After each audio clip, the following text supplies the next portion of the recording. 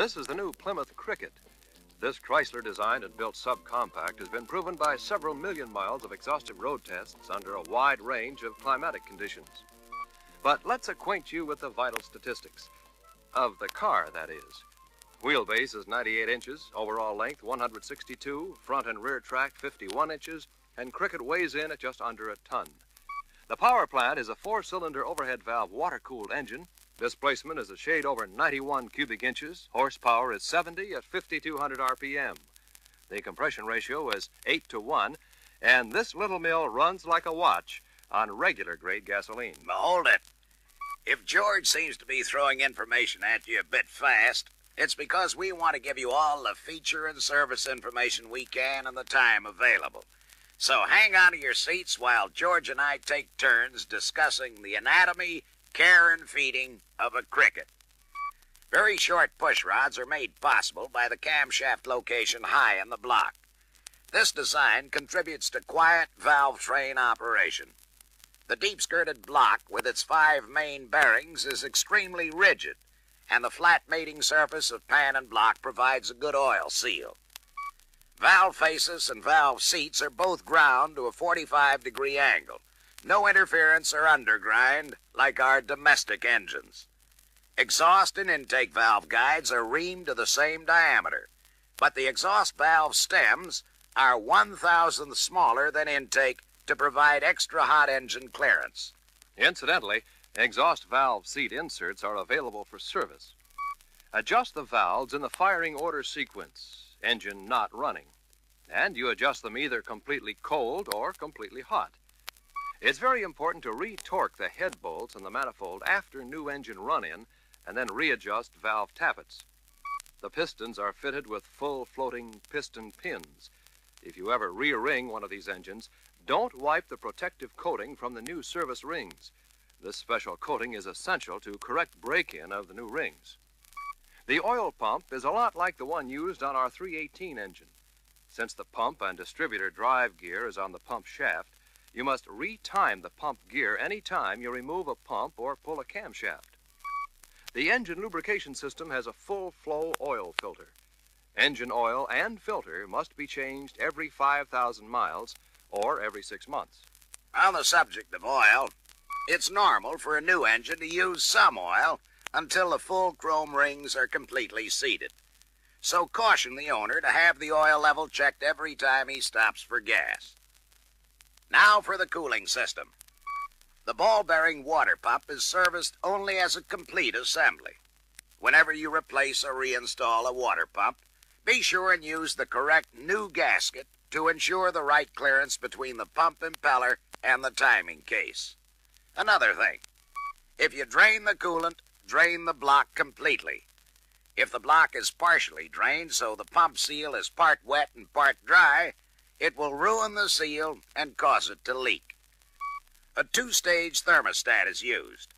When the engine is cold, the upper valve closes off flow to the radiator, and the lower valve is open, allowing circulation through the heater hoses. If the heater is turned off, flow is through the bypass between heater inlet and outlet hoses. When the engine warms up, the upper thermostat valve opens, allowing coolant to circulate through the radiator.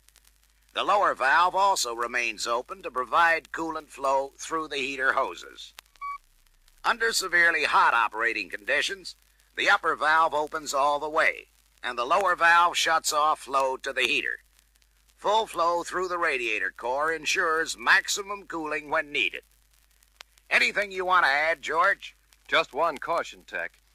If for any reason you don't have the correct replacement thermostat, don't use a substitute. It's better to run without than to use the wrong kind. The ignition distributor has automatic vacuum and centrifugal advance. When replacing ignition points, be sure and install the insulating washers correctly, or you'll ground out the primary circuit. Point gap is 15 thousandths. Dwell is 60 to 63 degrees. The spark plug should be cleaned, center electrode dressed flat, and gap readjusted to 25 thousandths every 5,000 miles to ensure good engine performance. The charging system consists of a 3-phase alternator having a built-in regulator. 6 diodes are used to rectify the output current, and 3 additional diodes rectify a portion of the current so that it can be used for self-excitation of the field. And that brings us to the carburetor.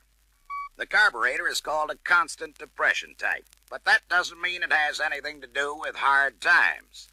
Here's what you'll find inside this little gem. A needle suspended in a fixed jet controls fuel flow requirements for all speeds from idle to full throttle. It works something like a metering rod. A piston-type air valve controls air flow, and the throttle valve controls mixture flow. As the throttle valve is opened, both the air valve and the fuel needle are pulled upward. This automatically lets more air and more fuel flow in the correct ratio for the amount of throttle opening. A detailed explanation of exactly how the carburetor works is a bit more than we can cover in this film. So read the details in the reference book and service manual. However, George will try and clear up some of the more obvious questions you probably have at this point. The air valve is attached to a diaphragm. The space above the diaphragm is called a depression chamber. Through a system of passages, the throttle valve controls the vacuum or low pressure applied to the upper side of the diaphragm and the air pressure applied to its underside. As a result, the diaphragm, air valve, and fuel needle are balanced or suspended between vacuum on the one side and air pressure on the other. The entire assembly sort of floats on air to maintain the correct air-fuel ratio. To prevent surging, a small piston operating in an oil-filled cylinder works something like a shock absorber or damper to ensure smooth operation of the air valve when the throttle is opened quickly. Enrichment for starting is provided by a disc valve. Metering holes of the valve control the flow of fuel from the float chamber to the mixing chamber. But that's all the time we have for engine, so let's tackle suspension highlights. The upper part of the front suspension consists of a coil spring and a strut assembly. The lower end of the strut is attached to the steering knuckle. A ball joint is used to attach the steering knuckle assembly to the lower control arm. With this suspension, there is no upper control arm, and there are no caster, camber, or steering axis adjustments. The only adjustment provided is for toe. This cutaway view of the strut assembly shows the built-in shock absorber. Service parts are available for rebuilding the shock absorber. However, if you rebuild one shock, you may have to refill the other with the same type and viscosity oil so that control will be the same on both sides of the car. The rack and pinion type steering gear provides excellent control and easy steering. There are only 2 adjustments, the rack damper shims and the pinion bearing preload shims. Toe is adjusted with the rack centered so that turning radius will be the same in both directions. The intermediate shaft is sharply angled so collision impact is not transmitted to the car interior. The rear suspension is the trailing link type. The upper links are angled so they function as stabilizer links. The lower links handle the drive and the braking forces. The shock absorbers are direct acting and C-leg mounted. Do not drive the car with the shock absorbers disconnected. If you hit a bump with the shock disconnected, the coil spring will pop out of its seat. The handbrake rod operates the automatic adjusters of the drum-type rear brakes. Be sure the owner understands he must apply the handbrake periodically to maintain brake adjustment. At the front of the car, the disc brakes are the 2-piston fixed caliper type. Before you tackle a job on these brakes, be sure and read the instructions in your service manual. The tandem master cylinder has a transparent reservoir, so you don't have to take anything off to check fluid level. As you probably know, vacuum-operated power brakes are standard. The fully synchronized 4-speed manual transmission is also standard. The 3-speed automatic transmission with console shift is optional. We've given you an imperial gallon of cricket highlights in a pint-sized package. So, rethread the film and take a second silent look at all the features we've been talking about. Read all the labels and captions. Take your own sweet time in studying each picture, and you'll find that you've learned a lot about cricket.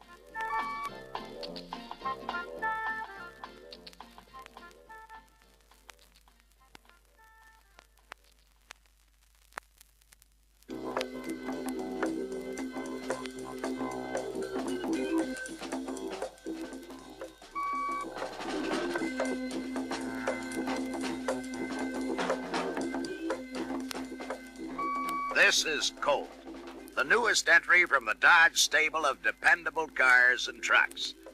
Colt is every inch a thoroughbred, from its dual headlights to the tip of its tailpipe. But let's take a look at the official form sheet.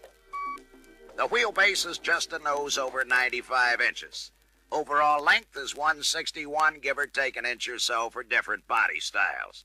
And the front and rear tread is just over 50 inches. Colt is powered by an inline four-cylinder water-cooled engine having an overhead camshaft. Displacement is 97.5 cubic inches. This little engine is a real high-performance mill. Horsepower is 100 at 6,300 RPM, and torque is 101 at 4,000 RPM. But I'm afraid I'll run out of breath if I try to keep this pace up. Tell you what, I'm going to let Bob here cover some of the more interesting engine highlights and a few facts about chassis features. I could talk about Dodge Colt all day, but since we only have about 10 minutes, I'll try and leave out all unnecessary adjectives and superlatives. The dual rocker arm shafts and overhead camshaft arrangement makes it possible to use a hemispherical combustion chamber. This is an ideal breathing arrangement with the exhaust valve shown at the left and the intake valve at the right. As you probably know, this cross-flow valve arrangement promotes excellent scavenging of the exhaust gases from the combustion chamber. And though it's not shown in this view, the incoming air-fuel mixture provides good spark plug cooling. The cylinder head is an aluminum alloy casting, having the hemispherical combustion chambers which are precision machined to ensure uniform volume and shape. And that suggests an important service precaution. Let the engine cool down completely before you remove the cylinder head. As an added precaution, be sure and follow the correct head bolt removal sequence to avoid head warpage. Incidentally, the head bolt tightening sequence is in the reverse order and equally important, so check your service manual for details. If the cylinder head has been removed or serviced, the valve lash must be temporarily adjusted to 7 thousandths for exhaust and 3 thousandths for intake to establish cold running clearance. After the engine is warmed up, they must be readjusted to 10 thousandths and 6 thousandths. Valves cannot be adjusted with engine running. Both the valve seats and valve guides are the replaceable type. Be sure and dig into that service manual before you tackle a major head and valve reconditioning job. The campground tapered skirt aluminum alloy pistons are fitted with 3 fine-grained cast iron rings. The top compression ring and the oil ring are hard chrome plated to ensure good ring and cylinder wall life. The cold forged steel piston pins are a press fit in the connecting rod and full floating in the piston. Since the piston pins are offset 40 thousandths to prevent piston slap, be sure and install them correctly. The cast iron cylinder block is the rigid deep skirt type. The forged steel crankshaft is carried on 5 precision type main bearings. Now suppose you cover lubrication, Bob. The oil should be changed at the 600-mile inspection and every 3 months or 4,000 miles thereafter. The full-flow filter should be changed at 4,000 miles and then every other oil change. It's normal for a new engine to use some oil until the chrome-plated rings are fully seated. So caution the owner to have the oil level checked every time he stops for gas. That's a good point, Dick. The owner should also know that the cooling system has a 14-pound pressure cap with a pressure release button. When the engine is hot, it's very important to release the system pressure before removing the cap to check the coolant level.